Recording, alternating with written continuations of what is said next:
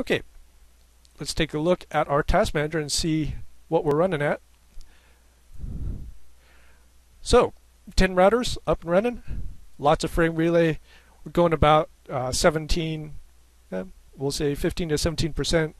I am bit torning in the background, and also I'm obviously recording this, so give a couple more percent on that.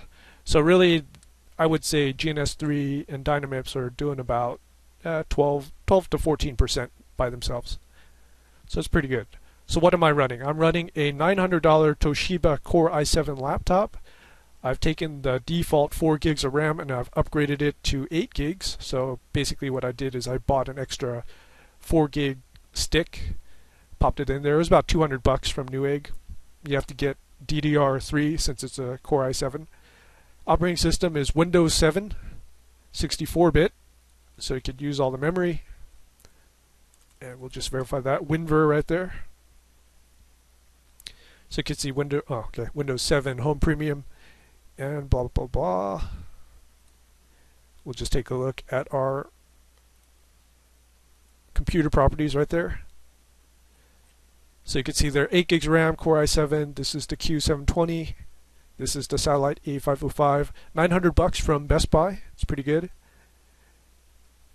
And 64-bit. Make sure you have 64-bit. You'll be able to get more than the 4 gigs of RAM. Technically more than 3 gigs of RAM since your operating system is using 1. And that's about it. So that was a quick look at the modified CCIE topology from INE. And the quick GNS3 settings, the iOS images. Remember, it's a single iOS image. I'm using the 3725 12.4T. And you can see the layout here. You could practice with a lot. You don't have to start up all the routers at once. But obviously, if you have a fast enough computer, that is an option for you. And you can see here on a Core i7, it pretty much only uses about 15 to 17% of your CPU power. We'll probably should take a look at the memory usage. Bring up my task manager.